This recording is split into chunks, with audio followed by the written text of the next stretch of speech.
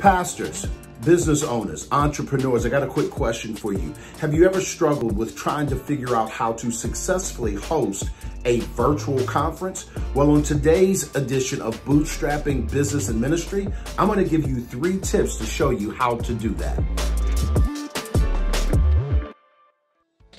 What's going on, everybody? Glenn P. Brooks Jr. here, excited to be back with you for another edition of Bootstrapping Business and Ministry. I don't know if you've ever attempted to host a virtual conference.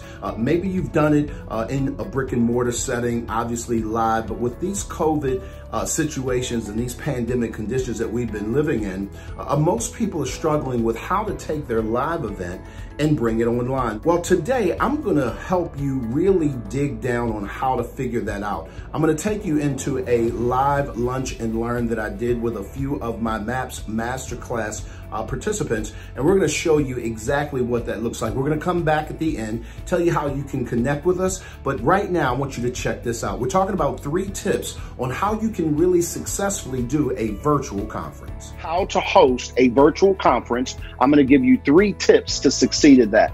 Let me share this on the front end for those of you guys who are just kind of chiming in. Listen to me really carefully. If you are a producer of content, you can create a conference all day, every day, whether you've done it or not. If you are a producer of content and you show up regularly, everybody on this call right now fits this category. You absolutely have it within you to produce a conference. And when I talk about a conference, guys, I'm talking about something that you build from the ground up and you offer it to the community or to the world, and they want to come interact and engage in what it is that you do.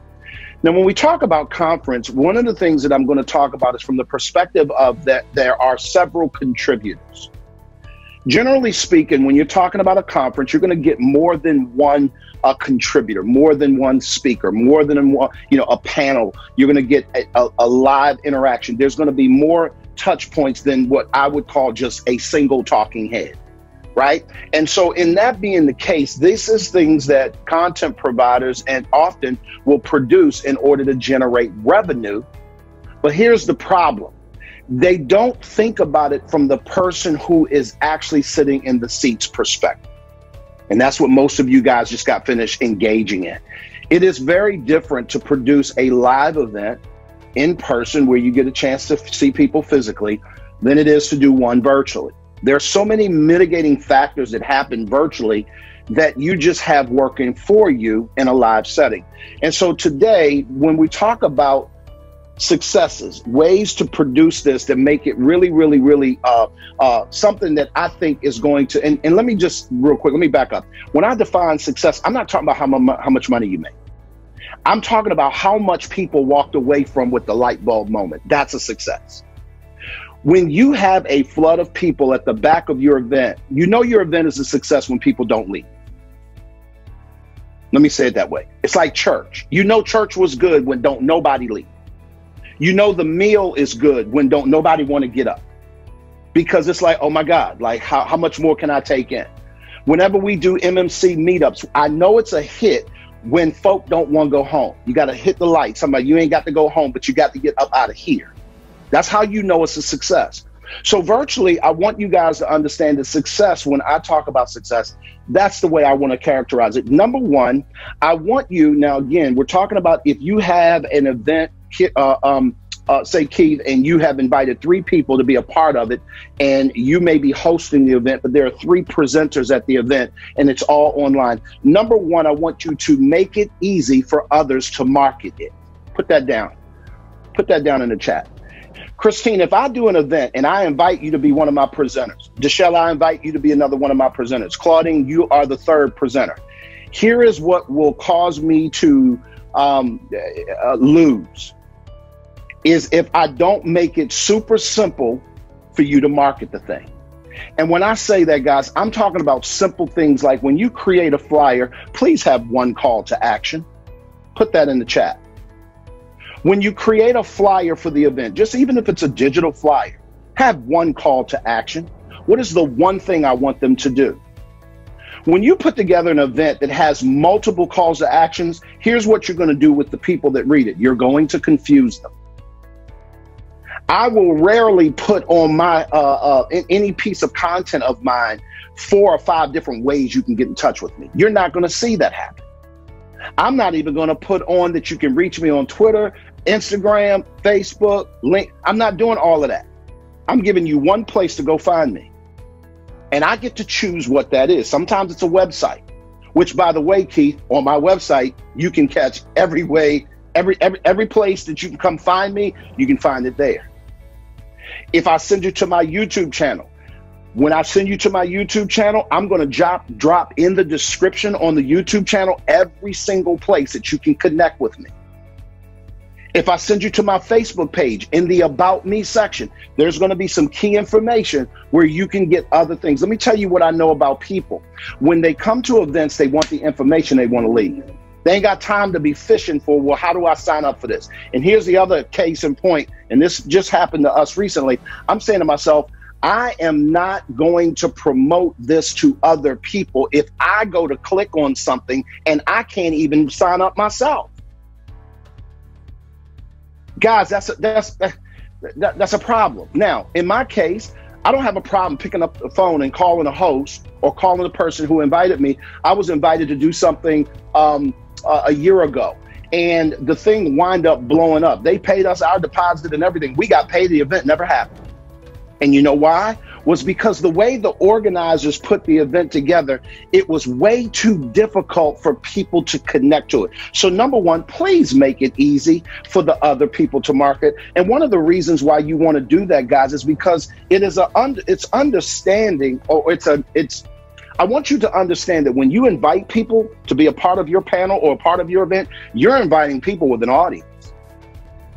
You're inviting people with somebody else that you can leverage your brand against what it is that they do.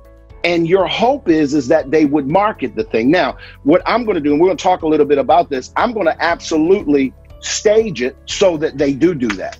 I'm not going to bring on people who are not going to market my event.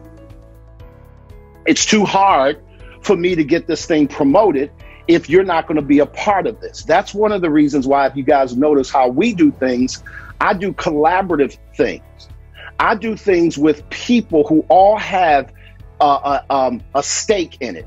Monty is on the call right now. One of the things that he and I do on a regular basis is that we make it easy for, if he goes live for an event that he's doing, I don't even have to be a part of the event, but he's going to mention me depending upon what he's talking about. If it's relative to what I do, he's going to mention it. And I promise you, as soon as he tags me in that feed and my name pops up, there's going to be a way that person get in touch with me. And even if he has to text me and say, real quick, I just mentioned you, which, by the way, just happened last night in a live that I did, and I mentioned the MMC. I just wanted to give you a heads up. He wasn't even asking me, where should I send them? He knows that already. But what I do is I'll mess around and go back to that feed, and now I'm going to interact and engage with that feed to a degree in order to, it happened this morning on Christine's feed. Christine promoted or talked about, and she is not even doing an event. She literally just posted her graduation certificate. Super excited, just graduated, boom, yay for me. Rah, we're excited. All of the people who know her interacted and engaged. Kudos to you, Christine, da-da-da-da. There was one person that says, this MMC thing, what is it? Can you tell me more information about it? Christine, smart, said, do me a favor, inbox me and I'll be more than happy to have that conversation. But here's where your man jumped in to the conversation. Because when you tag me, you've made it my business. When you've put my name in it, Keith, it is all of a sudden your business. So what I'm literally saying is I'm giving you an invitation to engage. I'm not tagging you, Phyllis, if I don't want you to engage that process. Oh, you like the t-shirt? Boom. No worries. I love it too. My guy, Van Zago Johnson, hooked me up, tag. If he's smart, he will engage that person and make sure that happens. That happened with Christine. The person and I have pictures and thumbnails ready to go just in case that happened. So that immediately, as soon as that happens, boom, there's a thumbnail of me looking all professional. Boom, boom, boom. Hey, Christine, by the way, now I'm not going to talk to her friend directly. I'm talking to her. That's Christine's friend. So I say to Christine on the feed, Christine, by the way, if your friend, now I can see that the friend has asked, but if your friend wanted to know more information about this, please send them right here. Well, Christine can do that, or the friend can see that when I engage her on the feed, and I'm making it. What am I doing, guys? I'm making it easy for other people to market. And when you are doing an event that you're paying for, that it's your blood, sweat, and tears. I think about Christine and the promotion or the performance that she's doing at the end of the summer for her summer camp. If she has people involved, what you want to do, Christine, make that thing easy for these parents to market. Make it super simple. Something that it just takes the easy or the hard out of the equation. I call it the easy button. I know Staples said it, but I stole it. Give them the easy button, y'all. I got to get me a new easy button. I used to have one.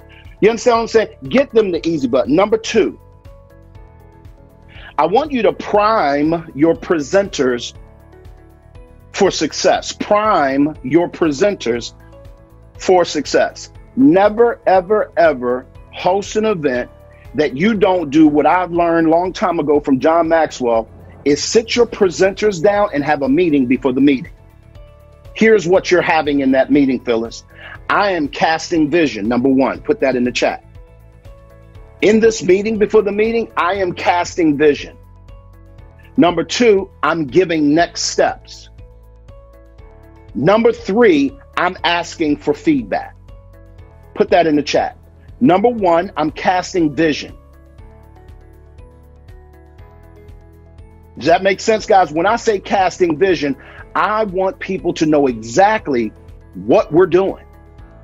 What is this event about? This is where I'm giving them talking points. This is where I'm telling them, hey, this is the end game. This is what I'm trying to accomplish.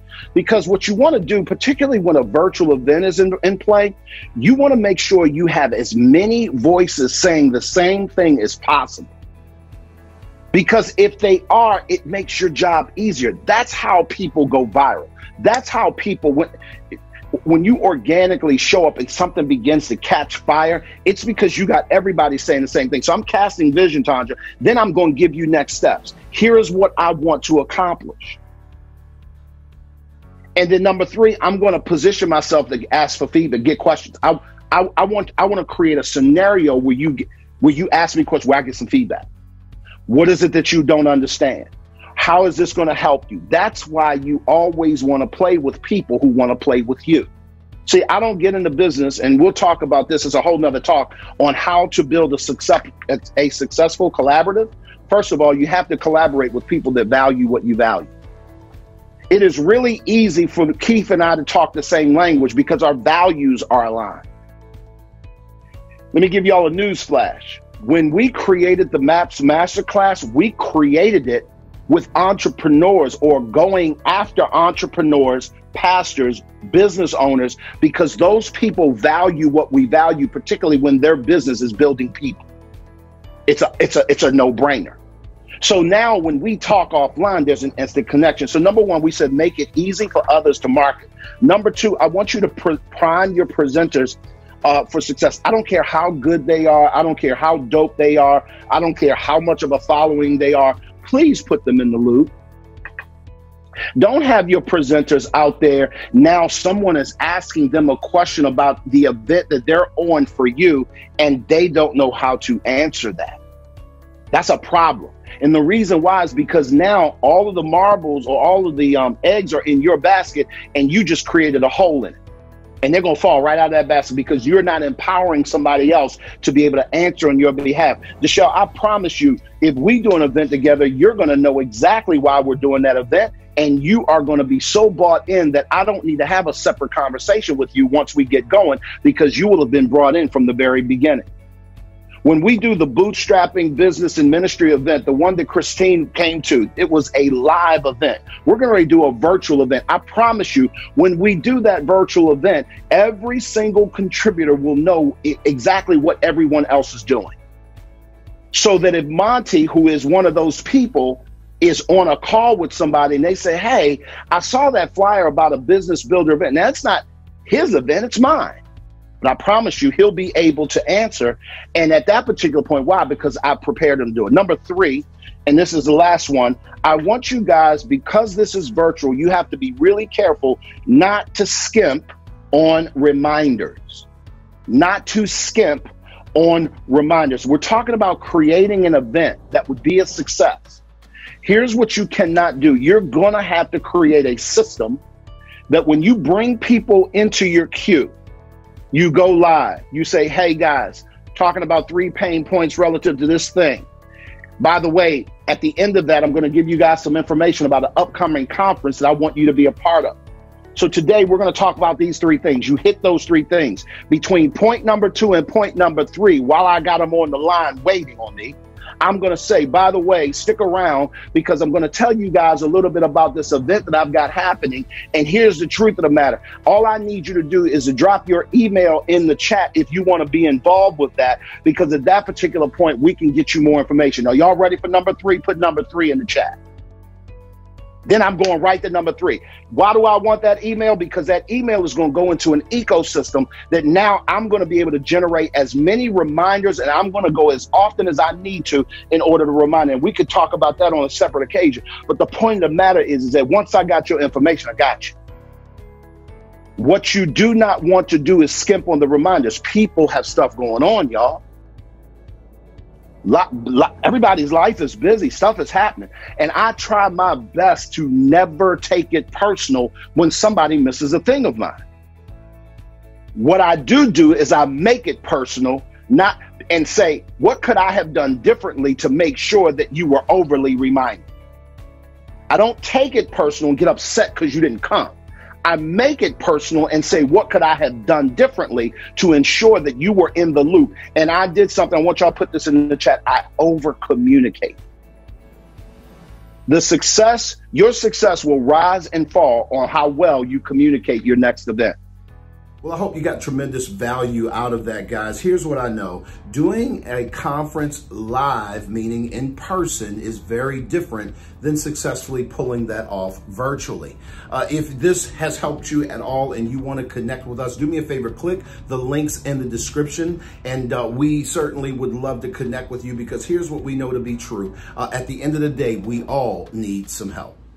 Well, guys, if you've enjoyed this video and this kind of content here on Bootstrapping Business and Ministry, we want to encourage you to please like the page, share it with a friend, click on one of the videos and see some of the things that we've done in the past, because here's what I know. You cannot get to any place of significance by yourself. Why? Because we all need some help. We'll see you back next week.